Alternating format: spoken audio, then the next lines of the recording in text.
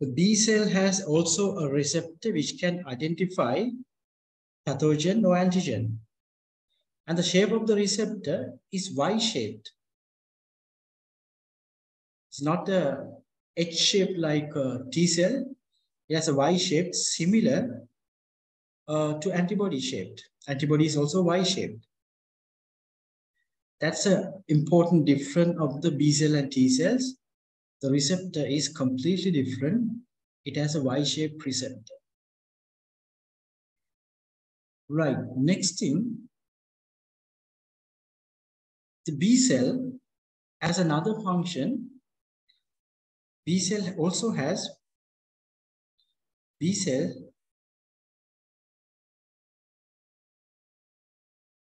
can act as a phagocytic cell. B cell can act as a phagocytic cells. So what phagocytic cell is doing, phagocytic cells, we learn, they can engulf, they can identify the pathogen. Let's say this represents a bacteria, and the bacteria has this antigen recognized by this B cell receptor, and we have learned, then it internalize whole structure. After internalize the whole bacteria, lysosome secrete enzyme, lysosome digest the structure of bacteria, and then it collect the antigens. Now this antigen can display on the surface of the B cell. So when it display on the B cells, together with the MHC protein and antigen, they can show up like this. But here, it's restricted at this point now. So what T helper cell did in the previous lesson, it has the ability to proliferate, ability to mitosis, ability to undergo clonal expansion independent of help. It doesn't need help. Now, B cells stay like this. So in this case, activated, the effector T helper cell should come. That's why T helper cell first increase the number specific to this antigen. Specific to this antigen. Now this is the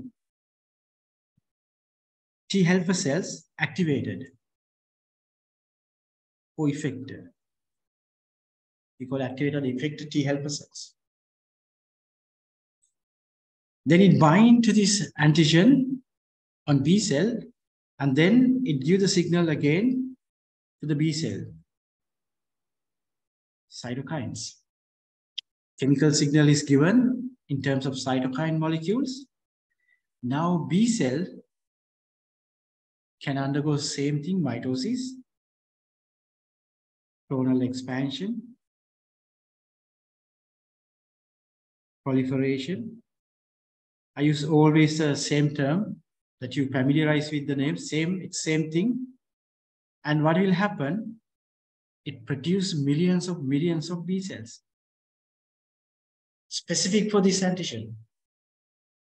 So B cell number is increasing, specific for this antigen. Now you see at the end, T helper, T killer, or B cell, specific for this antigen, increase within a short period of time into millions. And they can recognize only specific pathogens at this time, because the antigens are specific. These cells are specific to only one antigen. Now, what is the role of B cell? T killer, cytotoxic T cell can kill the cells and release virus particles and can kill cancer cells like that. But B cell, B cell is very important again. B cell is very important because any viral, bacterial, or any kind of a cancer, whatever situation, B cells are very important type of cells. Then this effector B cell. So effector B cell, after proliferation, it increases the number and there will be effector B cells. They can further change the shell into different shape and they become something called plasma cell. So B cell change to plasma cell. First B cell activate and B cell proliferate for this specific antigen. Like,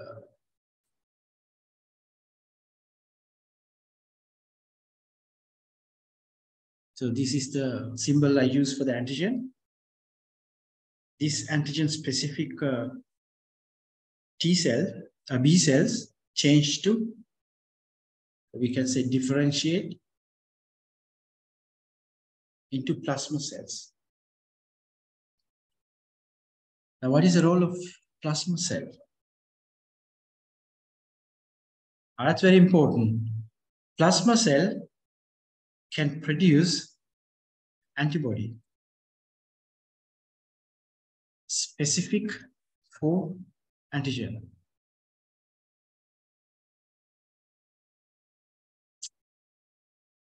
Now you see B cells change to plasma cells. Plasma cell can produce now antibody, the proteins, to this antigen. So what is the role of then antibody? So we have to further learn why it is important to produce antibody and what is the role of antibody.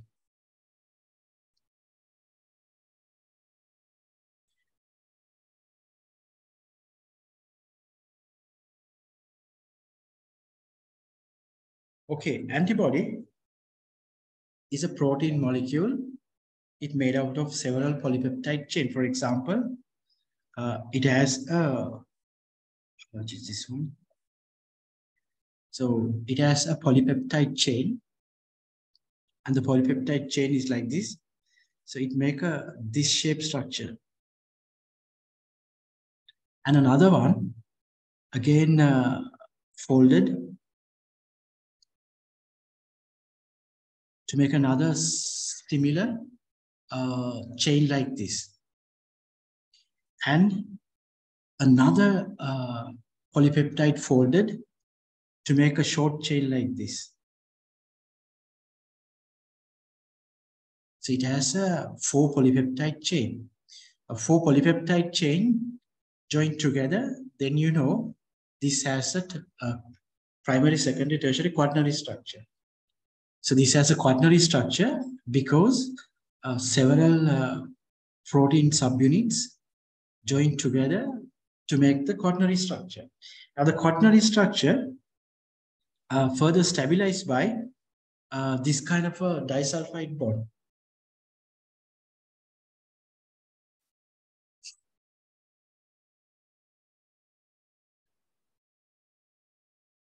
We don't want to learn too much detail about this structure. And here, it's an antigen. Okay, I just only highlight this place. This is the antigen binding site. This is antigen binding site. So it has 2 identical antigen binding site. One here, one here. Now, as we mentioned before, the epitopes, that mean the polypeptide chain of the antigen like this, and it has several antigen binding site. For example, here, here, here, like this. Now, this is the antibody. If this is the similar site, it can bind here, and this similar site, it can bind here, like this. So antibody can bind to the antigen. That's what we are always telling antigen-antibody complex. So antigen, antibody complex after binding. So why antibodies are very important? They are very specific. They are highly specific to the antigen, and they produce in a large number. When there's an infection, B cell change to plasma cells, and they produce billions of molecules, and they release into the blood. Antibodies produce very faster by plasma cells, and then release into the blood and circulate all over the body. Antibodies are circulate all over the body because antibodies are a very powerful weapon now to the immune system. Right, next, we're going to learn how antibody help to kill the pathogen. Now here, I just want to write one thing, right? Very clearly, I want to give this idea. Antibody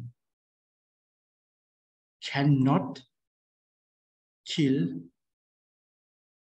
pathogen. Antibody is a group of proteins. It cannot kill pathogen. I think if we go to this one of the choice of the MCQ question previously. Here, look at this number 4. They can directly destroy specific pathogen in blood. Antibody can directly destroy specific pathogen in blood. Now I said antibody cannot kill pathogen. So antibody cannot kill the pathogen.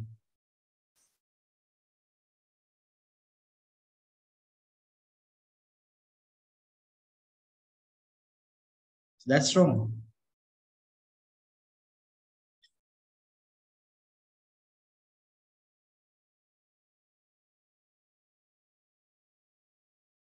Now we take a first choice. They have several epitopes for binding with specific antigen. So they have only one epitope. So I said they have only one specific site, but there are two identical. So here I said two identical binding site. It's just one, right? Because they are both same. They're no different.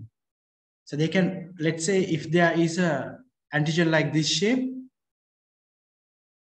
and the same shape, it can bind to the other side because they have a two binding site. They don't have a several epitope or binding site to antigens. So they are specific for only one epitope, specific for only one antigen.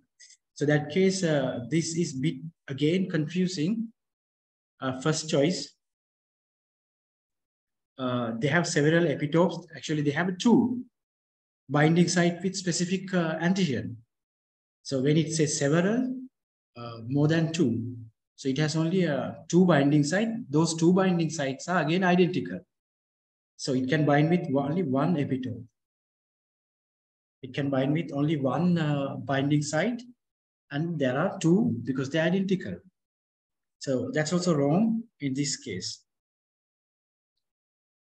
So you have learned this. They have a Y-shaped structure, but T cell has H shape. It's not the same as T lymphocyte. This is also wrong.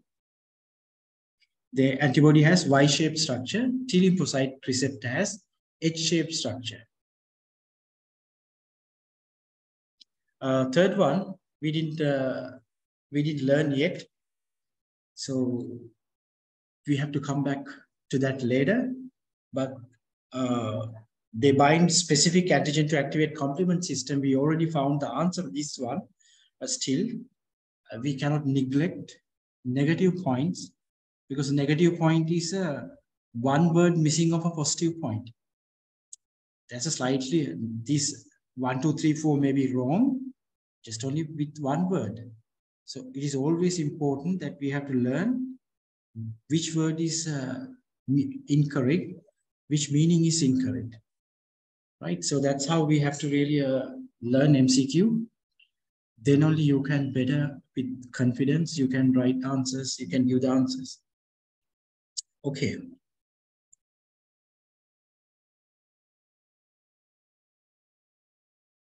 Right, this is the antibodies. Now, how this antibody helping to destroy the pathogens. Now, I just want to make a very clear again thing. The immune system, the most powerful thing of the immune system is phagocytosis.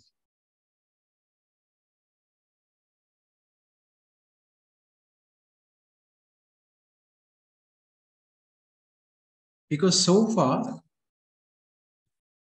you have seen phagocytosis is the only process directly kill the pathogen. Antibodies can't kill. T helper cell cannot kill. Cytotoxic T cell, it only destroy the infected cell, or maybe in cancer cell, the host cell.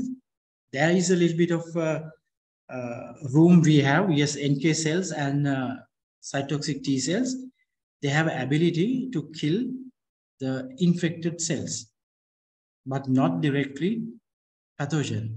They can't kill directly pathogen. Then pathogen is killed by the phagocytic cells. And B cells, they also not involving in killing process of the pathogen. Only phagocytic cells, phagocytes, they can do this. So what is the role of then antibodies? So antibody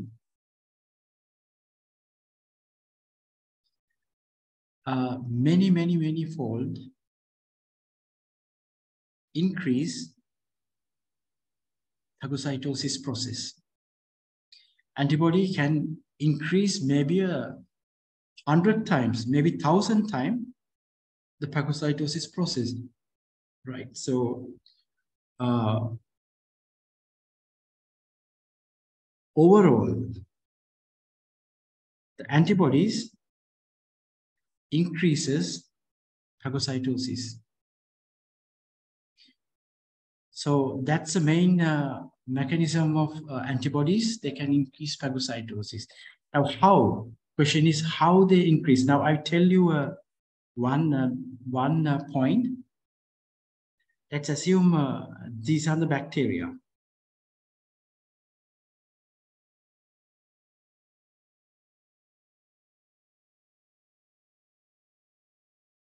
Now, when antibodies are produced against this bacteria, these antibodies can bind like this to the bacteria.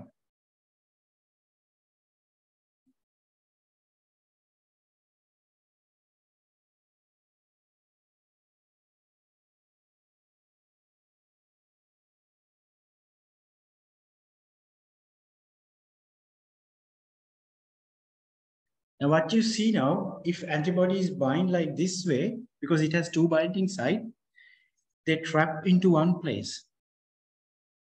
The bacteria trap into one place. This is called agglutination. Now, what's the next event? If the phagocytic cell comes, they can phagocyte complete complex like this.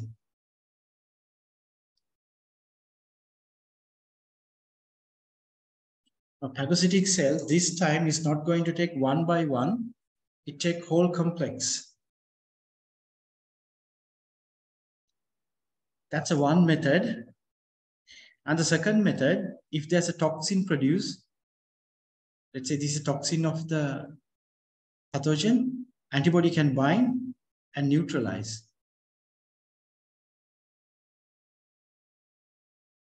So there are other methods we don't want to learn. At least the resource book, it says only neutralize the antigen, neutralize the toxin. They neutralize the toxin. So I give another most important thing is the agglutination. So toxin neutralization is one thing, but you should understand what is the role of antibody. They enhance phagocytic process by agglutination or clumping or just trap all these uh, bacteria into one place. So that's how antibodies increase the phagocytic process. Now it's an N now. It's an N mean. So far, when we look the activation of the immune system, the adaptive immunity, B cells, T cells, cytotoxic T cells, T helper cells, all activate. And you have seen the end process. End process is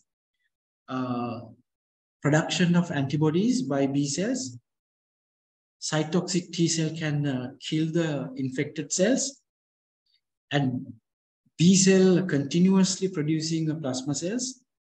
And T helper cells continuously activating these cells. So it keep on continuously activating cytotoxic T cell and B cell. So we don't have any other weapons. This is the only main process to remove the pathogen from the body. So this process keep on going until we can completely eliminate the pathogen. As you know, most of the people infected with virus or bacteria get cured, and certain people, they die. For example, 100 people infected with commonly existing diseases like COVID-19 or dengue, like common diseases or malaria-like things. At the moment, 1 to 2 people die because their immune system is compromised. Immune system is not really active. Immune system has a defect. As a result, they cannot survive. But on the other hand, what you learn here is the main mechanism of removing pathogen from our body. From innate immunity to adaptive immunity, these are the main players. So if there are other players, we can learn in the advanced biology, but you can understand there's nothing much powerful things than what we have learned. Antibodies, plasma cells, activated B cells, effector B cells, effector T cells, effector cytotoxic cells. So these are the main players. Then the last thing is, if immune system completely eliminate, immune system completely remove the pathogens, kill the pathogens, what happened to these cells?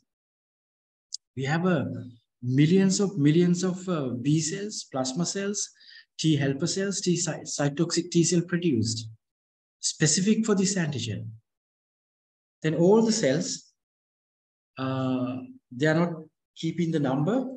So all the cells, again, removing from the system, and certain group of cells in this activated cells going to stay.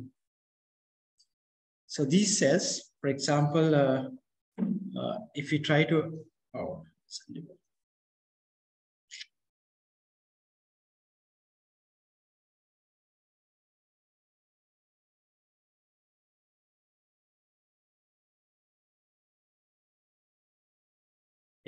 here, these cell increase, T helper cell increase in large number, then cytotoxic T cell increase in large number, B cell increase in large number, and then plasma cell increase in large number. Now these cells, again, we do not want to keep in the body because pathogen is not in our body. So generally immune system keep less number of cell specific for antigen, for different antigen. Immune system do not keep large number of cells specific for antigen. So it's only small number keep, but these cells, for all antigens, we have a small number of cells. Now, what will happen when the immune system clear the pathogen? These cells again decreasing in number. T helper cell again decrease because system can recycle the cells and remove cells and bring it to the again normal level. So cytotoxic T cells decrease in number, B cell decrease in number. However, certain level, these cells, that mean T helper cells, cytotoxic T cell, and B cell. So these three main type of cells get some kind of different ability, and this ability is called memory. So memory T helper cells, memory T cytotoxic T cells, memory B cells. So these cells stay at certain level, and at the moment we have a strong evidence B memory cells are the strongest cell they can keep in the body. So we can't say how long they can keep. It is lifetime. Is it 1 year? Is it 5 years, 10 years? That depends on the pathogen. Some diseases, mostly lifetime. Some diseases, it's for a short period of time. Some diseases, probably 10, 12 years. These cells stay in our body, keeping the memory. Now, why the memory is important? So if you want to understand what is the role of memory cells, we should learn when we infected with first time. We exposure to disease for the first time in life. We get sick. We get a fever. We get a headache. Maybe other signs like vomiting and other things we observe. And we know after 6, 7, 8, 9 days maximum, most of the diseases we recovered. We recovered after a week or a little bit later, we recovered. Then these cells left in the body and also certain level of antibodies. So antibodies also stay in the body for a certain time period, and the B cell can still make antibodies. Antibodies stay in certain level for a long period of time. Now, this situation is like this. So I need more space to write.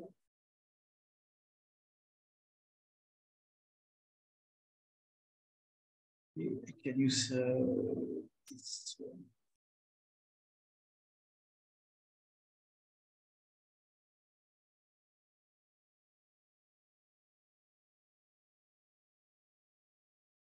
Right, I'm going to tell you what is important of the memory cells after an infection.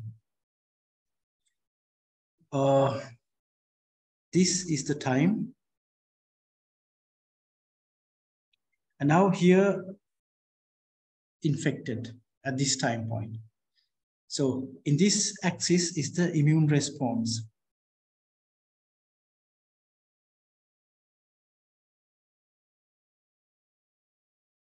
So immune response start, and then it takes time, and then again decrease certain level, and we here recover. So infected, recovered. So our body keep certain degree of memory like this. So that's what I refer to the memory. B cells especially, and T helper cells, and T cytotoxic T cells and antibodies stay certain level in the body. Now assume, again for the same infection, we expose at this time point. Infected again. Now this, if it is infected, we discuss whole activation from first line of defense, second line of defense, inflammation, adaptive immunity. That won't happen. So that won't happen. Instead, the memory cells make a big response within short period of time. And you don't feel even you get sick. You don't feel you get sick because immune system, within a short period of time, all these things are there. They can reactivate. They don't want to start from the beginning, just to reactivate. So that's a primary response. That's a secondary response. So this is due to memory. So we do not feel even we get sick because immune system quickly identify and it has all these weapons. So within a very quick, within a hours or few hours, it can activate again and then quickly remove the pathogen. So that's how it works.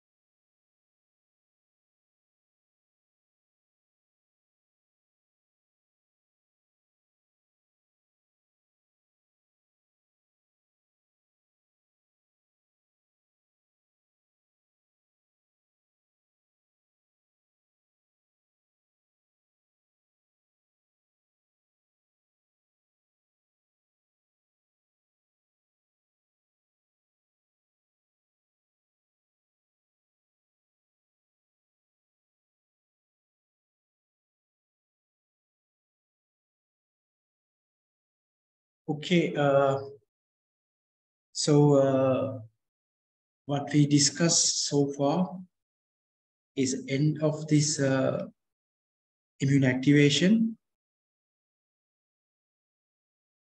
the whole process, and most important thing, the next lesson, we're going to learn what are the different types of immunity. What are the different type of immunity is not exactly the whole process. It is slightly different one. Example, if we expose naturally to a disease, that's one type of immunity. And you know very clearly, we can also protect against pathogen by giving vaccine. So vaccine is what kind of immunity then? So natural infection is what kind of immunity? So likewise, there are several group of immunity we have. And all these immunity, you will see certain degree of the whole process is there. That means if you go back and try to step by step write down the process, the first line of defense, innate immunity, the barriers, all these things, and then the internal immunity, first line of external and internal, inflammation and role of chemicals and cells. And again, it goes to the next level to the adaptive immunity. Adaptive immunity, again, we have a cellular immunity and the humoral immunity. So finally ended up with production of antibody and the memory. That's the end. Production of antibody and the memory is the end. So here, a long process, step by step we learn. So in type of immunity, we're going to learn not whole process is one type of immunity, and we can also make protection at different level, not coming from the first level. That means if this is first, second, third, fourth, fifth, so we are not coming exactly like this. We can also make immunity at this level, fifth level, antibody giving antibody. This is a kind of immunity then. If we give antibody to specific antigen to a person, inject antibody to a person, that's a kind of immunity. So we're going to learn in the next lesson type of immunity. Then only you can understand the leftover choice of the question. For example, they can be transferred to another person to induce immunological memory. So this like thing you can answer if we learn type of immunity. Okay, so all the classes of these lessons, you can watch again and again this if you have a time and complete your notes and everything. Notes are given. I have sent the notes. I will also upload these lessons tomorrow, so then you can have it. And again, we're going to continue next week. Hopefully we can finish immunity and we start the next lessons, excretion. And we try to add the question now. As we know, we try to add in each lessons. We're going to enrich with some questions. I mean, halfway after that, we can start questions. We don't want to wait until end. So we try to take one by one in the next, like these questions in each lesson. Even previous lesson, I can take like digestion, take one question like that. And we try to do questions, another way of learning it, right? Okay, so I'm going to stop and see you again in next week. Okay, take care and check the videos if you miss something. Okay, see you.